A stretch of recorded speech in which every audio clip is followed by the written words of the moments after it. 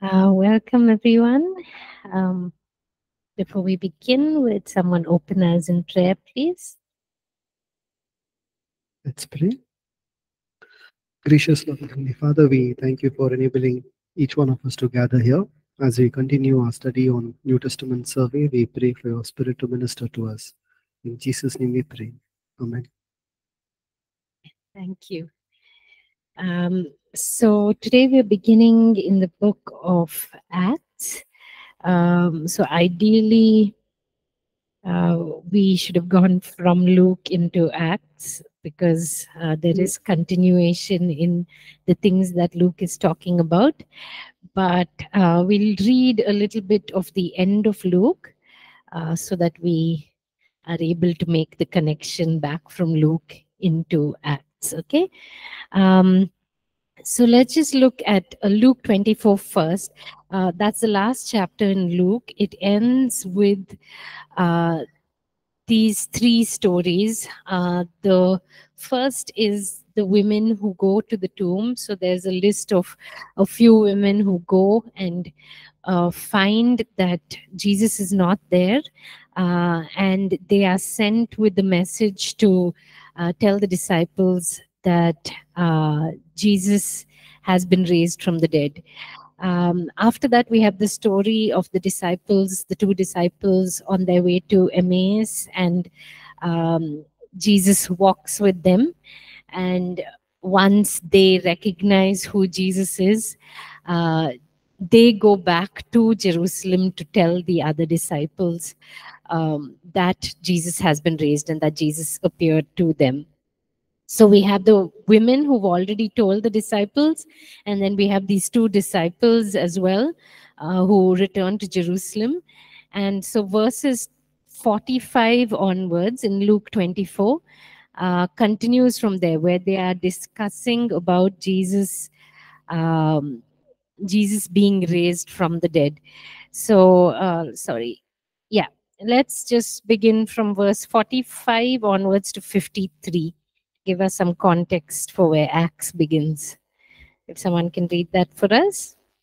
And he opened their understanding that they might comprehend the scriptures. Then he said to them, Thus it is written, and thus it was necessary for the Christ to suffer and to rise from the dead the third day, and the repentance and remission of sins should be preached in his name to all nations, beginning at Jerusalem. And you are witnesses of these things. Behold, I send the promise of my Father upon you, but tarry in the city of Jerusalem until you are endued with power from on high. And he led them out as far as Bethany, and he lifted up his hands and blessed them. Now it came to pass, while he blessed them, that he was parted from them and carried up into heaven, and they worshipped him, and returned to Jerusalem with great joy, and were continually in the temple, praising and blessing God. Amen. Thank you. So we see here Jesus appears to the disciples. Okay, so as they're gathered, they're discussing. All of these people have shared that they've seen Jesus. The disciples themselves have not yet seen Jesus. They are still, when Jesus appears before them, they still are afraid that he's a ghost, and so he shows them his hands and his feet. He eats with them just to prove to them that he's really there. Physically, he's not just a ghost. And then we read these last few verses where Jesus tells them, he opens up the Old Testament scriptures to them about how it had talked about the Messiah who would suffer, how it had pointed to him and all that he fulfilled. And then he promises the Holy Spirit, and then we see the ascension. So from there, let's go to Acts 1 to 11. And if someone can read that for us, please. Acts chapter 1, verse 1 to 11. The former account I made, O Theophilus, of all that Jesus began to do and teach, until the day in which he was taken up, after he through the Holy Spirit had given commandments to the apostles whom he had chosen, to whom he also presented himself alive after his suffering by many infallible proofs, being seen by them during 40 days, and speaking of the things pertaining to the kingdom of God.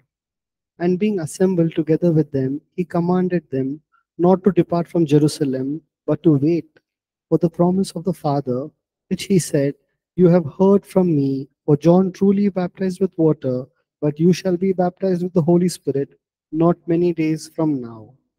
Therefore, when they had come together, they asked him, saying, "Lord, will you at this time restore the kingdom to Israel?"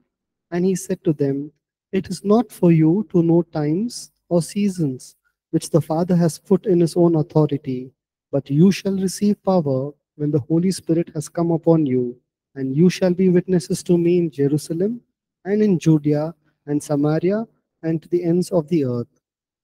Now, when he had spoken these things, while they watched, he was taken up, and a cloud received him out of their sight. And while they looked steadfastly towards heaven, as he went up, behold, two men stood by them in white apparel, who also said, "Men of Galilee, why do you stand gazing up into heaven? This same Jesus, who was taken up from you into heaven, will so come in like manner as you saw him go into heaven." Thank you. So we see here Luke clearly continuing, right, from the Gospel of Luke. He is continuing into this book, and he says, in my last book, I wrote about all the things that Jesus did and taught, and right up to the day he was taken up into heaven. And then he goes into a recap of what Jesus did just before he was taken to heaven. He appeared to the disciples, proved to them that he had really been raised. Over 40 days, he taught about the kingdom of God. And then he told them that they would receive the Holy Spirit. And he said, "You will receive." So this is the key verse in Acts 1:8. "You will receive power when the Holy Spirit comes on you, and you will be my witnesses in Jerusalem and in Judea and Samaria and to the ends of the earth." We'll see how this verse is an introduction to everything that Luke will talk about in the book of Acts. So how he's arranged the book as well is how the church starts to spread right from Jerusalem to the ends of the earth. And so Luke begins that recap and then ends with the ascension, and then goes into the story of what happens next, the choosing of the 12th disciple, the day of Pentecost, and then how the church grows from there. So this is how we can split the book of Acts into three sections. So the first section is chapters 1 to 7. This is where, if we're looking at that key verse, Acts 1:8, you will be my witnesses in Jerusalem. So chapters 1 to 7 is focused on the church in Jerusalem, starting with the Pentecost and then how the church begins. Let's just read Acts 2:42 to 47. So that is where, after the Pentecost, the church has started. And it's just a record of the early church. Acts 2:42 to 47. Acts 2:42 to 47. And they continued steadfastly in the apostles' doctrine and fellowship, in the breaking of bread and in prayers. Then fear came upon every soul, and many wonders and signs were done through the apostles. Now all who believed were together and had all things in common, and sold their possessions and goods and divided them among all, as anyone had needed. So continuing daily with one accord in the temple, and breaking bread from house to house, they ate their food with gladness and simplicity of heart, praising God and having favor with all the people. And the Lord added to the church daily those who were being saved. Thank you. So here we see this record of the first church, right? The church in Jerusalem. So this is what they were doing. They were meeting together in the temple courts. They were learning about who Jesus is, about this new covenant relationship with Christ. They were fellowshipping together at people's homes, and they were celebrating the communion, right? So they were celebrating the Eucharist together. So this is chapters 1 to 7, and at the end of chapter 7 is where Stephen is stoned. Okay, so we have the record of the first martyr, Stephen, and then we go into chapter 8, Acts chapter 8. If someone can read Acts chapter 8, verse 1. Acts chapter 8, verse 1. Now Saul was consenting to his death. At that time, a great persecution arose against the church, which was at Jerusalem, and they were all scattered throughout the regions of Judea and Samaria, except the apostle. Okay, so we see here the start of the spread of the church from Jerusalem to Judea and Samaria. Going back to Acts 1:8, the witnesses in Jerusalem, in all Judea and Samaria. So this is the second section of Acts, where the persecuted believers move from Jerusalem to Judea, Samaria, and they're taking the message of the gospel to these parts of the ancient Near East. And then chapters 13 to 28 is a record of Paul's missionary journeys. And as we know, Paul travels from Jerusalem all over Asia Minor, right? And that is pretty much the known world at that time. So we see from Judea, Samaria, the spread to the ends of the earth through these missionary journeys that are recorded in chapters 13 to 28. So this is why I said Acts 1:8 is the key verse for us to know, because based on this, Luke will share how the church grew throughout from Jerusalem to the ends of the earth. So why do we call it Acts, or the Acts of the Apostles? Is because that's how some Greek manuscripts refer to it. So Luke himself doesn't call it that, but Greek manuscripts use the word praxis, which means acts. On some manuscripts, it's extended to Acts of the Apostles. We see in this book also a focus on Peter in chapters 1 to 12, and then on Paul from 13 to 28. So we talked about Paul's missionary journeys from chapters 13 to 28. So chapters 1 to 12 will focus more on Peter's leadership in the church and among the apostles, and then Paul's missionary journeys from 13 to 28. Now we all know that Luke is the author, but as scholars like to debate, there are questions about, is it really Luke?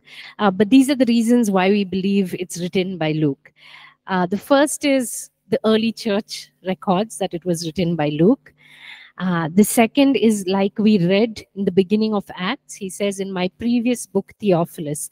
Right? We see the same thing in the beginning of Luke, where he's addressing the book to the same person, Theophilus. So because of that, we see that similar introduction to the book. We believe that it was written by Luke. Another reason is that there is a lot of similarity in the style of writing, in the language that is used. So Luke uses some of the contemporary Greek, like that was spoken between people, but he also uses Jewish Greek, which is closer to the Septuagint. So what is the Septuagint?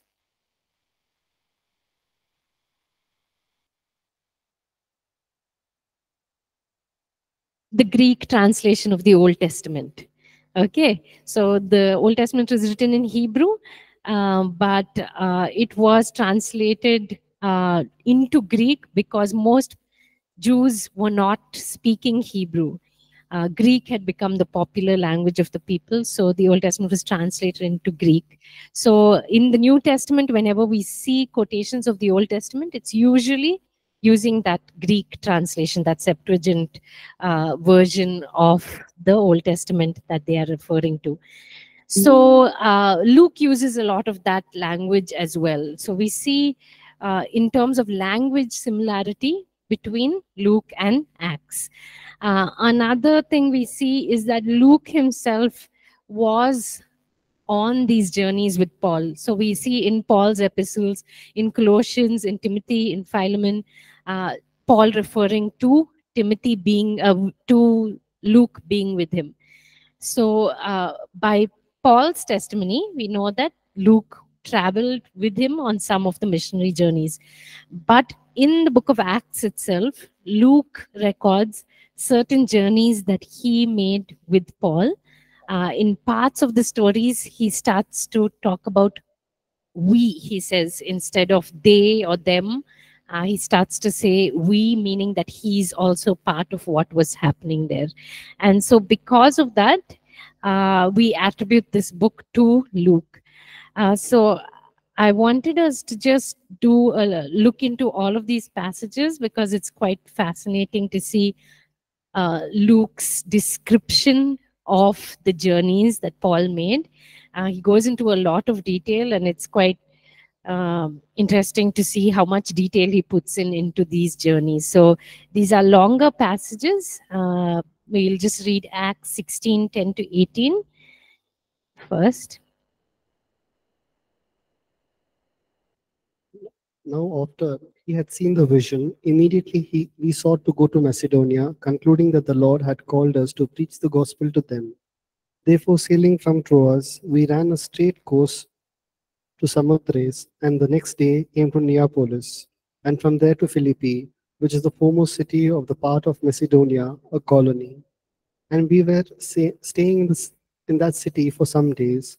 And on the Sabbath day, we went out of the city to the riverside, where prayer was customarily made. And we sat down and spoke to the women who met there. Now, a certain woman named Lydia heard us. She was a seller of purple from the city of Thyatira, who worshipped God. The Lord opened her heart to heed the things spoken by Paul. And when she and her household were baptized, she begged us, saying, "If you have judged me to be faithful to the Lord, come to my house and stay." So she persuaded us. You can go on till verse 18. Yeah. Now it happened, as we went to prayer, that a certain slave girl, possessed with a spirit of divination, met us, who brought her masters much profit by fortune telling. This girl followed Paul and us, and cried out, saying, "These men are the servants of the Most High God, who proclaim to us the way of salvation." And this she did for many days. But Paul, greatly annoyed, turned and said to the Spirit, "I command you in the name of Jesus Christ to come out of her." And he came out that very hour. Okay, so this is the first time Luke talks about being part of what is happening. Okay, so this is Paul's second missionary journey. So we don't know at what point Luke joined him, but we see here in verse 10, Paul has the vision of somebody calling him to Macedonia. And so they are in Troas here. And from Troas, they go into the sea. They go to Samothrace, which is here. And then they go to Neapolis. And then they travel to Philippi.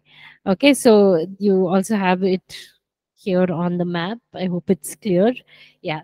So this is the second missionary journey, and Luke is with them briefly, and then after this, after this story where Paul asks, he commands the demon to come out of the girl, Paul and Silas are taken to prison, and so Luke is no longer part of the story at that point. We then see in Acts 20 again that Luke talks about being with Paul. So this is on Paul's third missionary journey. We'll just look at that. It's a long passage, but has a lot of good information about what all happened in the journeys. So let's just read that, and we can also just keep track of where they are on the map as we're reading. Acts 20, verse 5. Yeah. Acts 20, verse 5.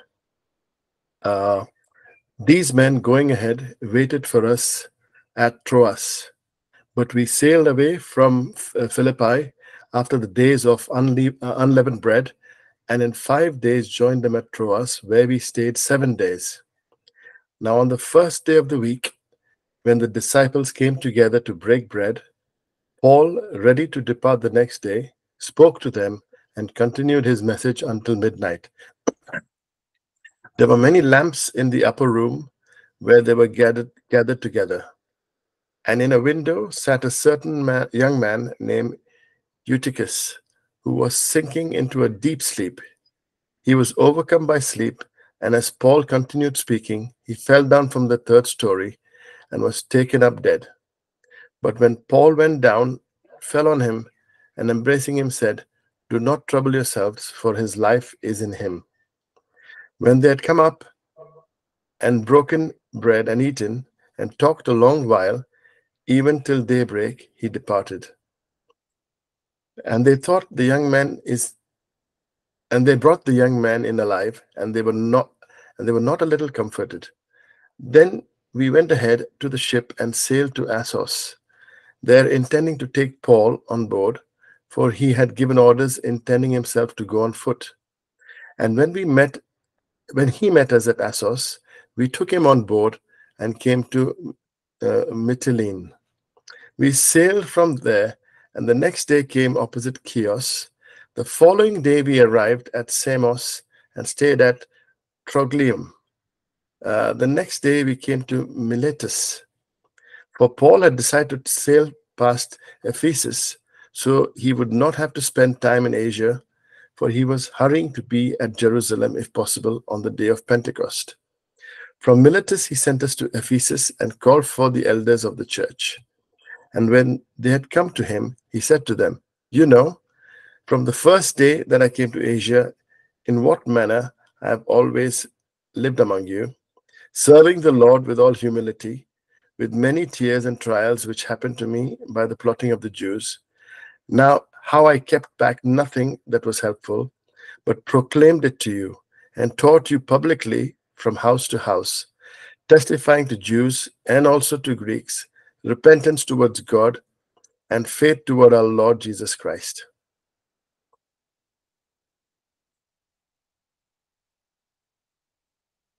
Thank you. You can continue till 21:18. Sorry. So testifying to and see, now I go bound in the spirit to Jerusalem, not knowing the things that will happen to me there, except that the Holy Spirit testifies in every city, saying that chains and tribulations await me.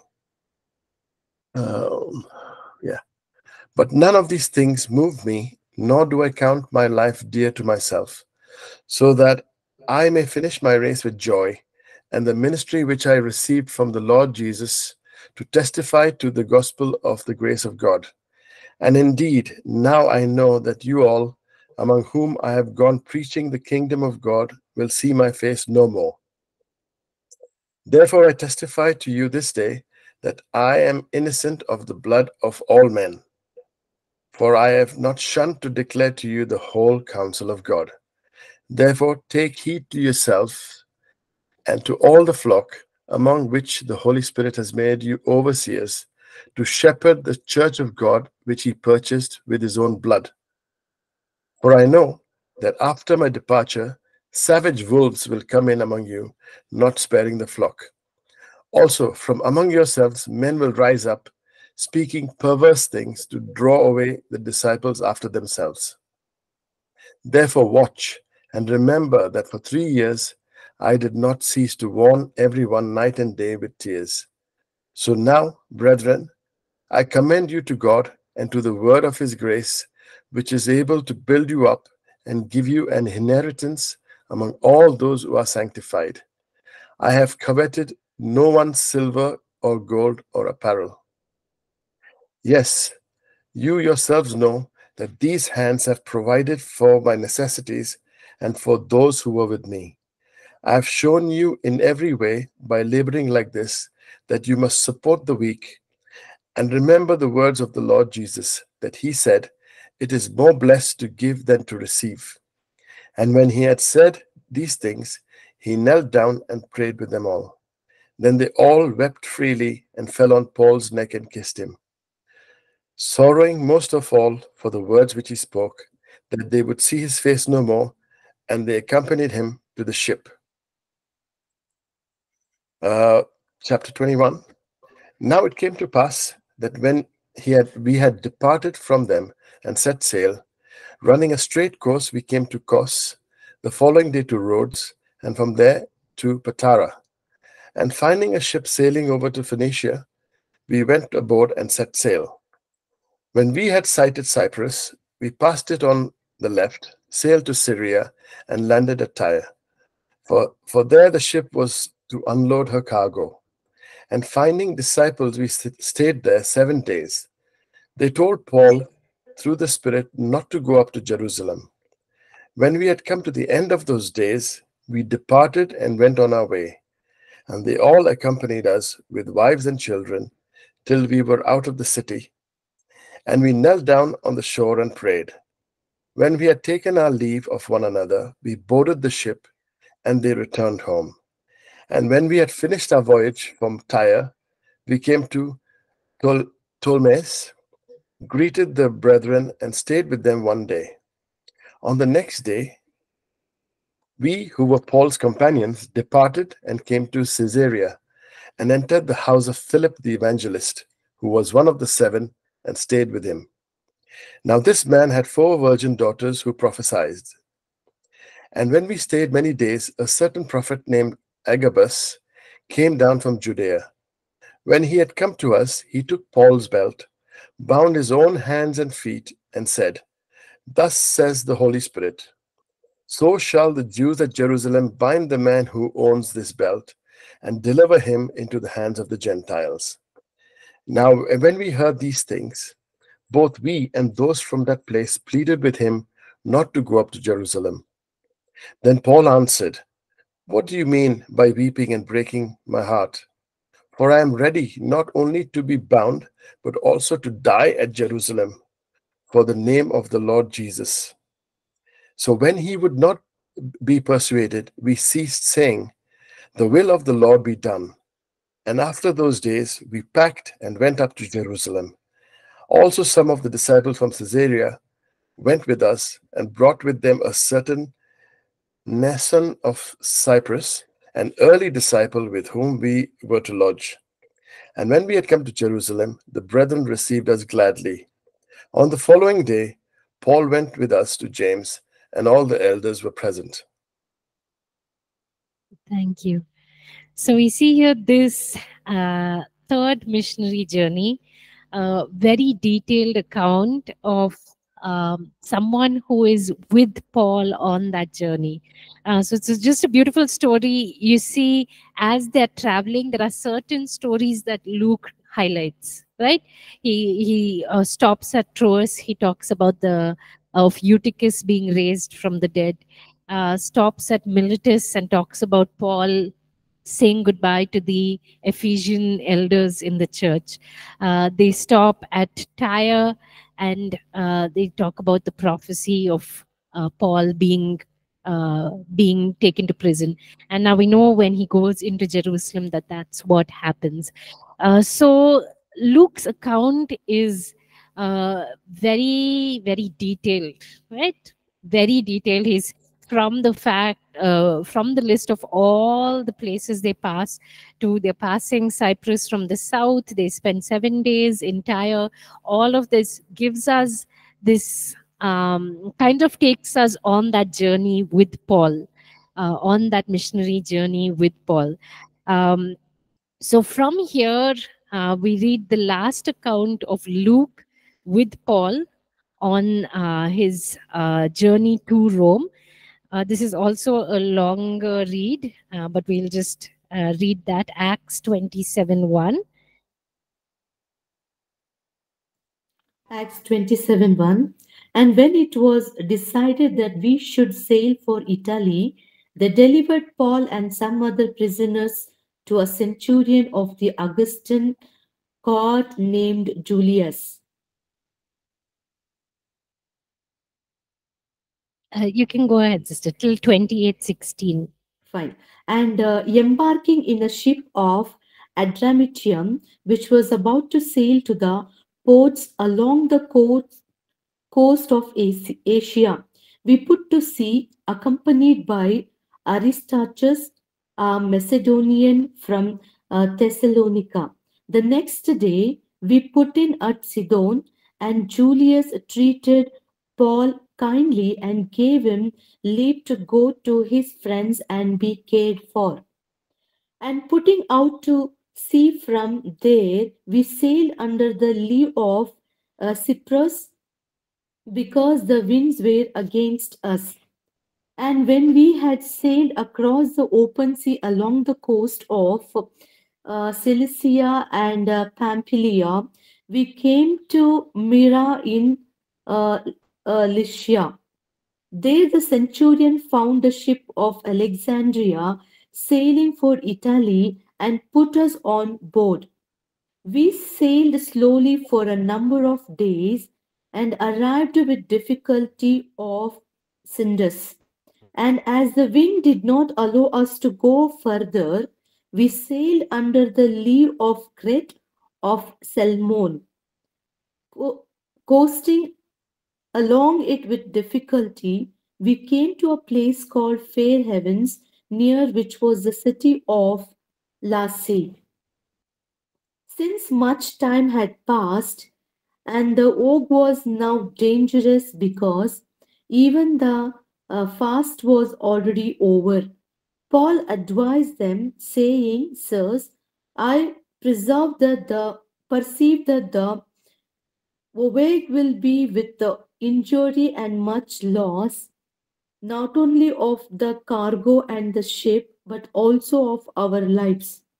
But the centurion paid more attention to the pilot and to the owner of the ship than to what Paul said. And because the harbor was not suitable to spend the winter in, the majority decided to put out to sea from there on the chance that somehow they could reach Phoenix, a harbor of Crete, facing both southwest and northwest, and spend the winter there.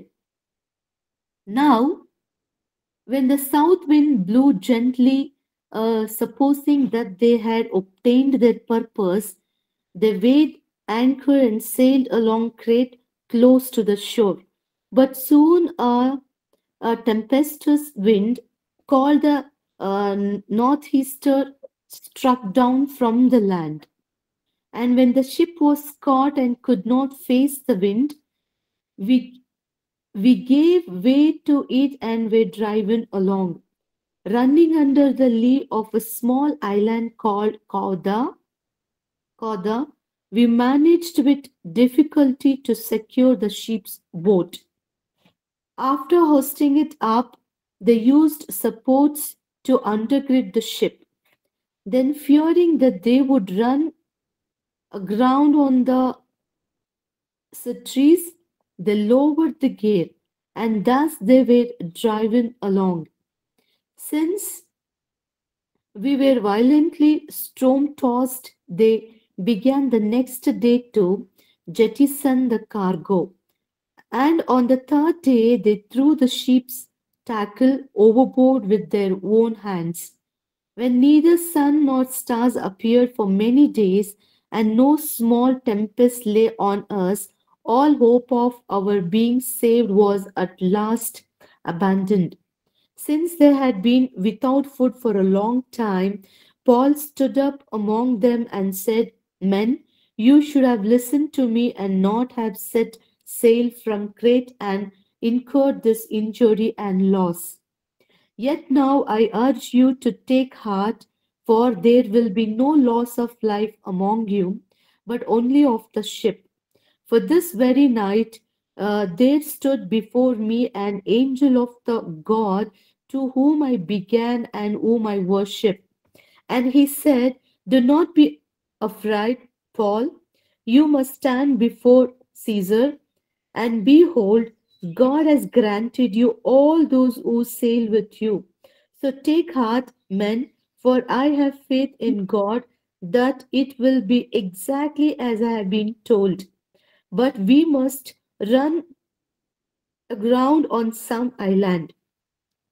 When the 14th and 9th had come, as we were being driven across the Adriatic Sea about midnight, the sailors suspected that they were nearing land. So they took a sounding and found 20 fathoms. A little further on, they took a sounding again and found 15 fathoms.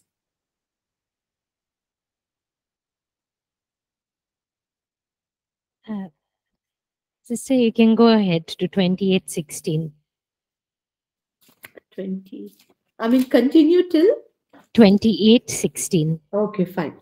And fearing that we might run on the rocks, they let down 4 anchors from the stern and prayed for days to come. And as the sailors were seeking to escape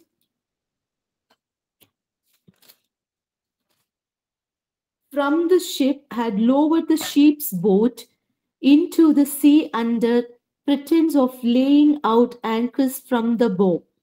Paul said to the centurion and the soldiers, unless these men stay in the ship, you cannot be saved. Then the soldiers cut away the ropes of the ship's boat and let it go.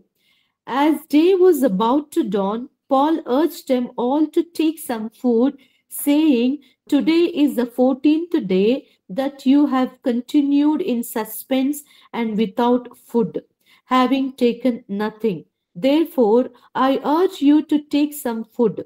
It will give you strength, for not a hair is to perish from the head of any of you. And when he had said these things, he took bread and giving thanks to God in the presence of all, he broke it and began to eat. Then they all were encouraged and ate some food themselves.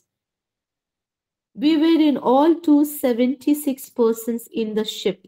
And when they had eaten enough, they lightened the ship, throwing out the wheat into the sea. Now, when it was day, they did not recognize the land, but they noticed a bay with a beach on which they planned, if possible, to run the ship ashore. So they cast off the anchors and left them in the sea, at the same time loosening the ropes that tied the rodders when hoisting the foresail to the wind. They made for the beach. But striking a reef, they ran the vessel aground. The bow stuck and remained immovable, and the stern was being broken up by the surf. The soldiers' plan was to kill the prisoners, lest any should swim away and escape. But the centurion, wishing to save Paul, kept them from carrying out their plan. He ordered those who could swim to jump overboard first and make for the land, and the rest on planks or on pieces of the ship. And so it was that all were brought safely to land. Chapter 28 1. After we were brought safely through, we then learned that the island was called Malta. The native people showed us unusual kindness, for they kindled a fire and welcomed us all, because it had begun to rain and was cold. Then Paul had gathered a bundle of sticks and put them on the fire. A viper came out because of the heat and fastened on his hand. When the native people saw the creature hanging from his hand, they said to one another, no doubt this man is a murderer. Though he was escaped from the sea, justice has not allowed him to live. He, however, shook off the creature into the fire and suffered no harm. They were waiting for him to swell up or suddenly fall down dead. But when they had waited a long time and saw no misfortune come to him, they changed their minds and said that he was a god. Now, in the neighborhood of that place were lands belonging to the chief man of the island named Publius, who received us and entertained us hospitably for 3 days. It happened that the father of uh, Publius lay sick with fever and dysentery. And Paul visited him and prayed, and putting his hand on him, healed him. And when this had taken place, the rest of the people on the island who had diseases also came and were cured. They also honored us greatly, and when we were about to sail, they put on board whatever we needed. After 3 months, we set sail in a ship that had wintered in the island, a ship of Alexandria with the twin gods as figurehead. Putting in at Syracuse, we stayed there for 3 days, and from there we made a circuit and arrived at Aegium. And after one day, a south wind sprang up, and on the second day we came to Puteoli. There were found brothers and were invited to stay with them for 7 days, and so we came to Rome. And the brothers there, when they heard about us, came as far as the forum of Appius and three taverns to meet us. On seeing them, Paul thanked God and took courage. And when we came into Rome, Paul was allowed to stay by himself with the soldier that guarded him. After 3 days, he called together the local leaders of the Jews, and when they had gathered, he said to them, Brothers, though I had done nothing against our people or the custom of our fathers, yet I was delivered as a prisoner from Jerusalem into the hands of the Romans. When they had examined me, they wished to set me at liberty because there was no reason for the death penalty in my case. Thank you, sister. So we see here why I wanted to read these passages is to kind of see what was Luke's experience. So when he's writing this book, he's not writing as an outsider to what was happening, right? He experienced all of the things that he talked about, and he wrote it from that experience of seeing the miracles, seeing the persecution, seeing the side of appearing before Roman authorities and defending the faith, right? So all of these things, he had a first-hand experience of it, and he was writing from that first-hand experience. So we'll just quickly cover these last few slides and stop there. So when was this written? We talked about this when we were looking at the book of Luke as well. Majority of scholars believe that it was 70 to 90 AD.